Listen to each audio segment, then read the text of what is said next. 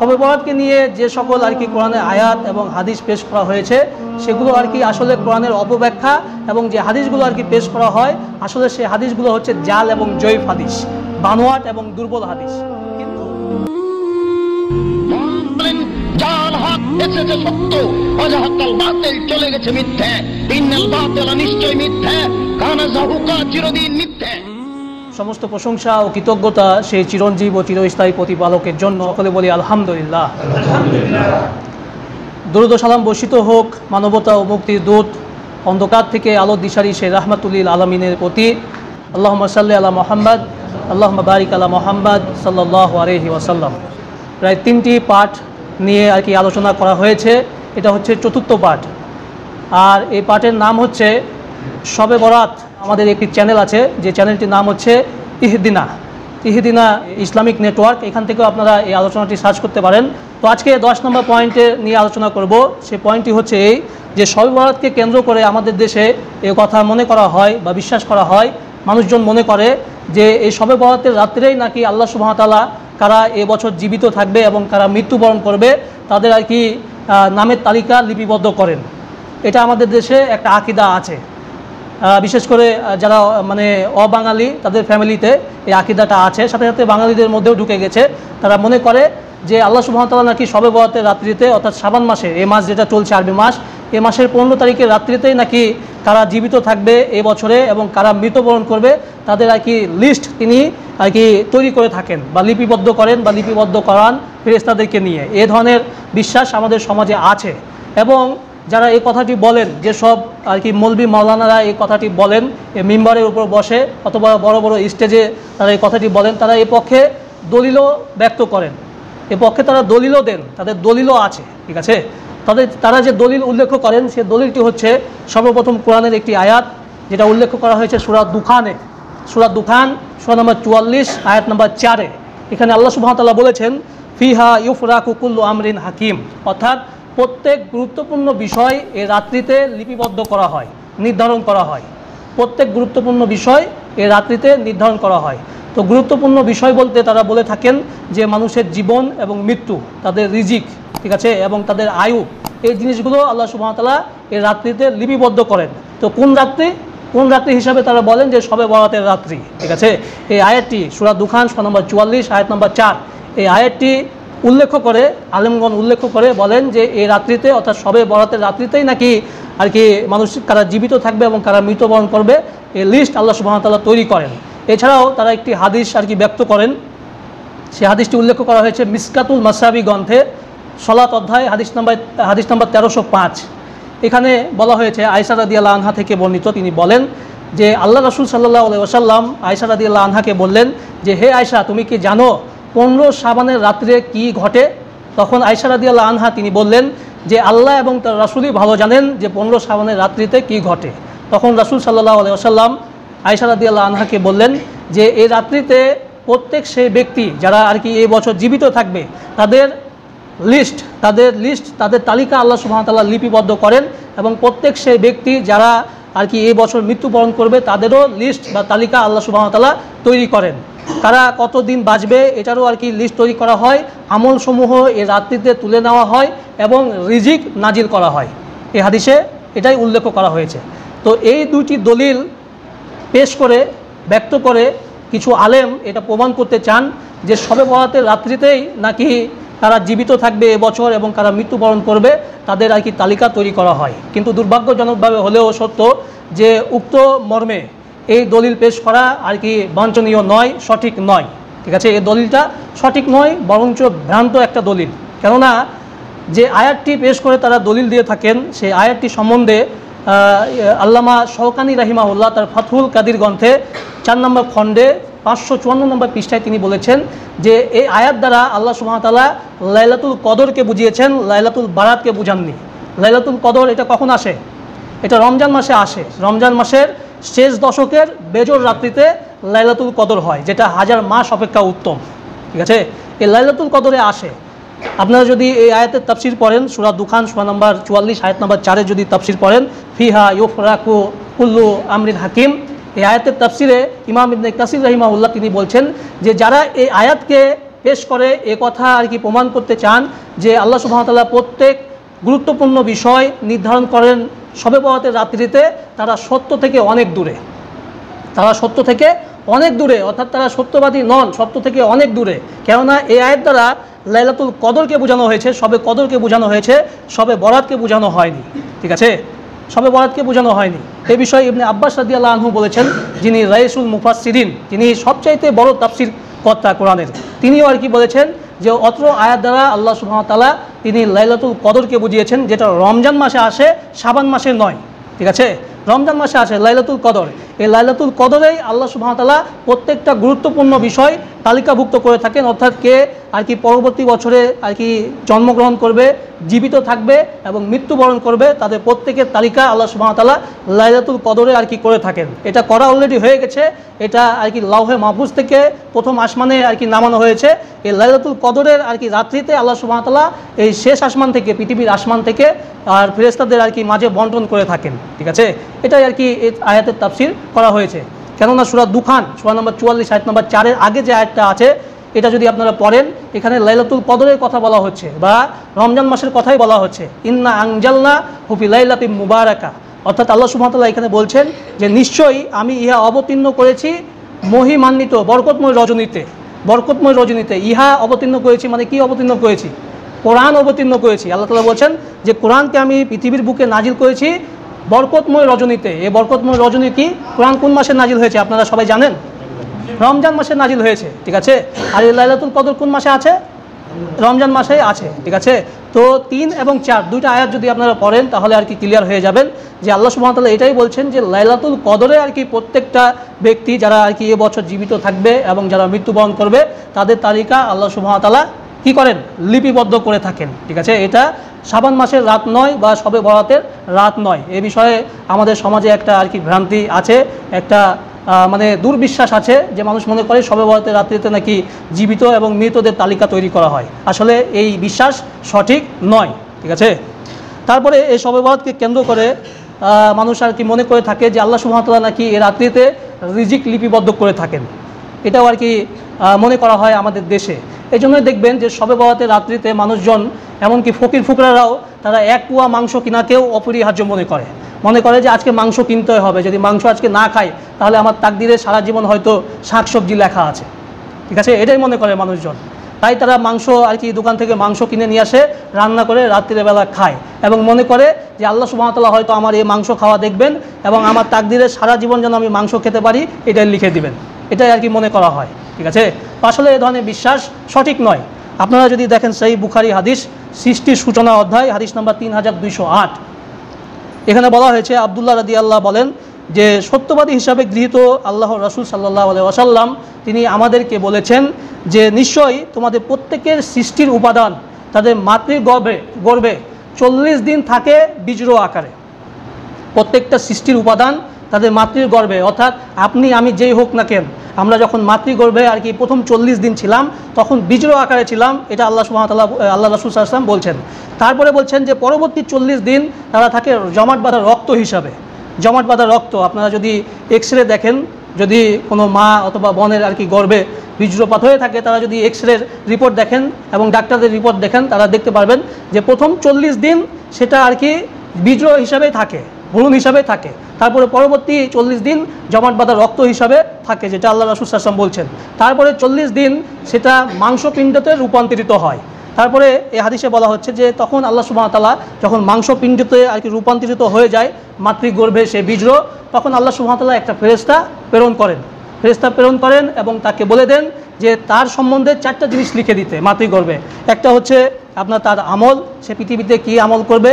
2 নম্বর হচ্ছে তার রিজিক, যেটা মানুষ আর কি বিশ্বাস করে থাকে যে শবে বরাতের রাত্রিতে হয়, আসলে সেটা মাতৃগর্ভে হয়ে যায়।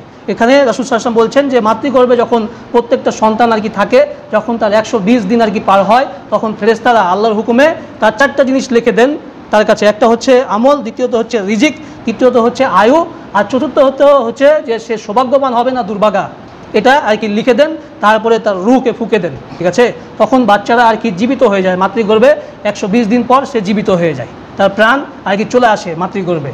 তো এটাই বলা হয়েছে। তো শবে বরাতে আর কি রিজিক লিপিবদ্ধ করা হয়, এ ধরনের আর কি বিশ্বাস রাখা ঠিক নয়, বরং আমাদের রিজিক এটা লিপিবদ্ধ করে দেওয়া হয়েছে আমরা যখন মাতৃগর্ভে ছিলাম, যখন আমাদের বয়স আর কি 120 দিন, তখনই আর কি এটা লিপিবদ্ধ করে দেওয়া হয়েছে। ঠিক আছে। 3 নম্বর পয়েন্ট হচ্ছে এই যে এই শবে বরাতের রাত্রিতে আপনারা দেখবেন যে একটা ভ্রান্ত বিশ্বাস আমাদের মধ্যে চালু আছে এবং আমলও চালু আছে। তা হচ্ছে এই যে অনেকে মনে করে যে এই রাত্রিতে গোসল করে শরীরকে মোছা যাবে না, এই রাত্রিতে গোসল করে শরীর মোছা যাবে না, বরং শরীরকে ওভাবে ভিজা অবস্থায় ছেড়ে দিতে হবে। এই শরীর থেকে যত ফোঁটা আর কি পানি পড়বে, প্রত্যেকটা ফোঁটার বিনিময়ে নাকি 700টা নফল সালাতের সওয়াব পাওয়া যাবে। ঠিক আছে।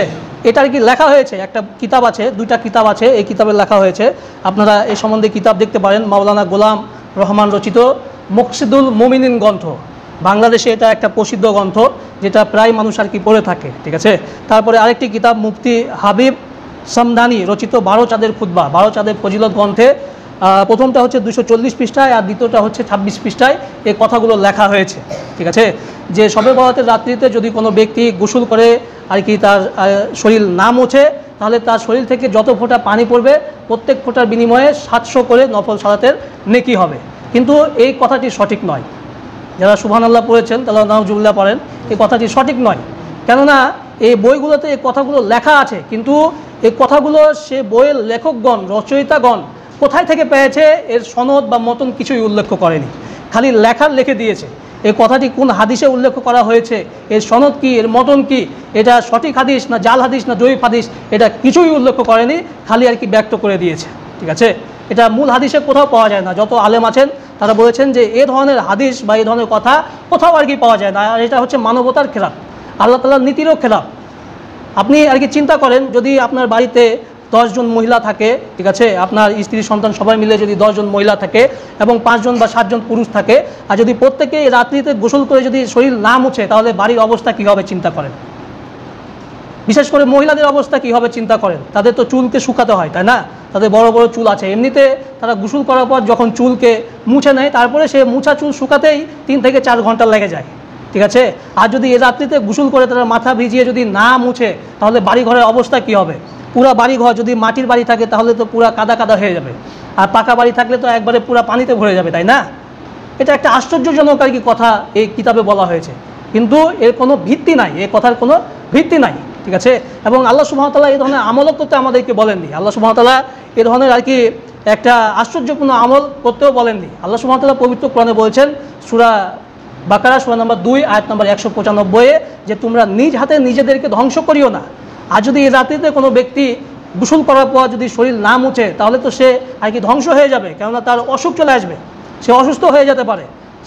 মানে 2-3 ঘন্টা 4 ঘন্টা যদি শরীর না মোছা অবস্থায় থাকে যায়, ভিজা ভিজা অবস্থায় থাকে যায়, তাহলে একজন সুস্থ ব্যক্তিও অসুস্থ হয়ে যাবে। তো এই ধরনের কথা আল্লাহ তাআলা এবং তার রাসূল ব্যক্ত করতে পারেন না, বরং এই কথাটা হচ্ছে একটা মিথ্যা, একটা ভ্রান্ত কথা। ঠিক আছে। তো এটার উপর আমল করা যাবে না, বা এই কথাকেও বিশ্বাস করা যাবে না। 4 নম্বর পয়েন্ট হচ্ছে এই যে এই রাত্রিতে মানুষ মাংস কিনাকে আলোকসজ্জা, মসজিদ দেখবেন যে আলোকসজ্জা করা, বাড়ি ঘরে আর কি মোমবাতি জ্বালানো, আলোকসজ্জা করা, এটাকে অপরিহার্য মনে করে। তারপরে সুন্দর পোশাক পরাকে অপরিহার্য মনে করে, এছাড়াও কবর মাজার জিয়ারত করাকে অপরিহার্য মনে করে। তাছাড়া এদিনে আর কি সরকারি ছুটিও দেওয়া হয়, শবে বরাতে আর কি সরকারি ছুটিও দেওয়া হয়ে থাকে। ঠিক আছে। তো আসলে এই সবগুলোই কর্ম হচ্ছে অতিরঞ্জনমূলক কর্ম, বাড়াবাড়ি এবং অপচয়, সবগুলোই হচ্ছে অপচয়, অতিরঞ্জন এবং বাড়াবাড়ি। ঠিক আছে। কেননা ইসলামে এমন কোনো আমল নাই, এমন কোনো ইবাদত নাই যে ইবাদতকে কেন্দ্র করে আর কি মাংস কিনা বা মাংস খাওয়াকে অপরিহার্য করে দেওয়া হয়েছে, আলোকসজ্জা করাকে অপরিহার্য করে দেওয়া হয়েছে, মানে সরকারিভাবে ছুটি দেওয়া হবে বা ছুটি দেওয়াকে অপরিহার্য করে দেওয়া হয়েছে। ঠিক আছে। ভালো ভালো কাপড় পোশাক পরতে হবে, এটাকে অপরিহার্য করে দেওয়া হয়েছে। এমন কোনো আমল ইসলামে নেই। এটা আসলে মানে একটা নকল জিনিসকে মানুষের সামনে আসল রূপে প্রমাণ করার জন্য এটা আর কি করা হয়ে থাকে। ঠিক আছে। আপনারা যখন বাজারে যাবেন আপেল কিনতে বা অন্যান্য আর কি আপনারা সবজি কিনতে যাবেন, তখন দেখবেন যে আসল যে সবজিটা, আসল সবজি চাইতে নকল সবজিটাকে বেশি চাকচিক্যময় করা হয়েছে। ঠিক আছে। বেশি আর কি মানে আর কি চাকচিক্য, চকচক করছে বেশি। আপনি যদি আপেল কিনতে যান তাহলে 2 ধরনের আপেল পাবেন, যেগুলো অরিজিনাল আপেল দেখবেন যে সেগুলো আর কি এরকম ফ্যাস্টা ধরনের। ঠিক আছে। কিন্তু যেগুলা আপেলের উপর আর কি ওষুধ মারা হয়েছে, মেডিসিন মারা হয়েছে, সেগুলো দেখবেন যে খুবই চকচক করছে এবং মানুষের কাছে সেটাই আকর্ষণীয় হয়ে দাঁড়ায়। এরকমভাবেই এই শবে বরাতকে কেন্দ্র করে আপনি দেখবেন যে আমলগুলো করা হচ্ছে, এই আমলগুলোকে শবে বরাতকে আর কি মানে এটা যেহেতু ইসলামে নাই, এটাকে আর কি প্রমাণ করার জন্য একদল আলেম বা একদল গোষ্ঠী তারা আর কি বিভিন্ন আর কি রূপ তামাশা আর কি ছেড়ে দিয়েছে, ঠিক আছে। মানে সেটাকে আলোকসজ্জা করছে, ভালো পোশাক করছে, এই দিনে মিষ্টি বিতরণ করছে, মিলাদ ফাতিয়া করছে, জাঁকজময়পূর্ণ কাজ করছে, যাতে করে মানুষ মনে করে যে এটা ইসলামে আসে, কিন্তু এটা আসলে ইসলামে নেই। আল্লাহ সুবহানাহু ওয়া তাআলা অতিরঞ্জন করাকে, বাড়াবাড়ি করাকে, অপচয় করাকে হারাম করে দিয়েছেন। আপনারা যদি দেখেন হাদিস সম্ভার নিষিদ্ধ কার্যাবলী অধ্যায় 2004 নম্বর হাদিস, এখানে উল্লেখ করা হয়েছে আল্লাহ রাসূল সাল্লাল্লাহু আলাইহি ওয়াসাল্লাম তিনি বলছেন যে হালাকাল মুতানাত্তিউন, অর্থাৎ অতিরঞ্জনকারীরা ধ্বংস হয়েছে, বাড়াবাড়িকারীরা ধ্বংস হয়েছে। কোনো একটা বিষয় নিয়ে অতিরঞ্জন করা, বাড়াবাড়ি করা এটা ইসলামে হারাম, সম্পূর্ণভাবে হারাম। তো আল্লাহ রাসূল সাল্লাল্লাহু আলাইহি ওয়াসাল্লাম বলছেন যে অতিরঞ্জনকারীরা, বাড়াবাড়িকারীরা ধ্বংস হয়েছে। এছাড়াও 2003 নম্বর হাদিসে বলা হয়েছে, 2303 নম্বর হাদিসে বলা হয়েছে যে আল্লাহ রাসূল সাল্লাল্লাহু আলাইহি ওয়াসাল্লাম বলছেন যে কাল কিয়ামতের দিন দুই শ্রেণীর ব্যক্তির জন্য তিনি সুপারিশ করবেন না। দুই শ্রেণীর ব্যক্তির জন্য তিনি কাল কিয়ামতের দিন সুপারিশ করবেন না। তার মধ্যে এক শ্রেণী হচ্ছে বিবেকহীন অত্যাচারী রাষ্ট্রনেতা, আর 2 নম্বর হচ্ছে যে প্রত্যেক সত্যত্যাগী অতিরঞ্জনকারী, বাড়াবাড়িকারী। প্রত্যেক সত্যত্যাগী, আল্লাহ রাসূল সাল্লাল্লাহু আলাইহি ওয়াসাল্লাম অতিরঞ্জনকারী বললেই যথেষ্ট হতো, কিন্তু তিনি সত্যত্যাগী অতিরঞ্জনকারী এভাবে বললেন কেন? অর্থাৎ প্রত্যেক সত্যত্যাগীরা মিথ্যাকে নিয়ে বেশি অতিরঞ্জিত করে, ঠিক আছে, মিথ্যা জিনিসকে নিয়েই বেশি অতিরঞ্জিত করে। তাই রাসূল সাল্লাল্লাহু আলাইহি ওয়াসাল্লাম বললেন যে প্রত্যেক সত্যত্যাগী অতিরঞ্জনকারীর জন্য আমার কাল কিয়ামতের দিন সুপারিশ নেই, ঠিক আছে। তো এভাবে একটা ইবাদতকে নিয়ে অতিরঞ্জন করা, বাড়াবাড়ি করা, মসজিদ এবং বাড়িগুলো আলোকসজ্জা করা, মোমবাতি জ্বালানো এবং অন্যান্য ঝাড়বাতি জ্বালানো, এটা আসলে ইসলাম সমর্থন করে না, ঠিক আছে। তাই এই দিনকে নিয়ে এগুলো করা যাবে। কিন্তু এই শবে বরাতকে কেন্দ্র করে শুধুমাত্র একটি হাদিস, যে হাদিসকে শেখ নাসিরউদ্দিন আলবানী রাহিমাহুল্লাহ তিনি আর কি হাসান বলেছেন, সেই হাদিসটি উল্লেখ করা হয়েছে সুনানে ইবনে মাজাহ সালাত অধ্যায় হাদিস নাম্বার আপনার 1390 হাদিসটিকে শেখ নাসিরউদ্দিন আলবানী রাহিমাহুল্লাহ হাসান বলেছেন, অর্থাৎ গ্রহণযোগ্য বলেছেন। সেই হাদিসে উল্লেখ করা হয়েছে যে আল্লাহ সুবহানাহু ওয়া তাআলা শাবান মাসের 15 তারিখে পৃথিবীর আসমানে আসেন এবং প্রত্যেক মুশরিক এবং হিংসাকারী ব্যতীত সবাইকে আর কি ক্ষমা করে দেন। এই হাদিসটিকে আলবানী রাহিমাহুল্লাহ তিনি হাসান বলেছেন, অর্থাৎ 15 শাবানের রাত্রিতে আল্লাহ সুবহানাহু ওয়া তাআলা পৃথিবীর আসমানে আসেন এবং প্রত্যেক মুশরিক ও হিংসুক ব্যতীত সমস্ত লোকজনকে তিনি ক্ষমা করে দেন।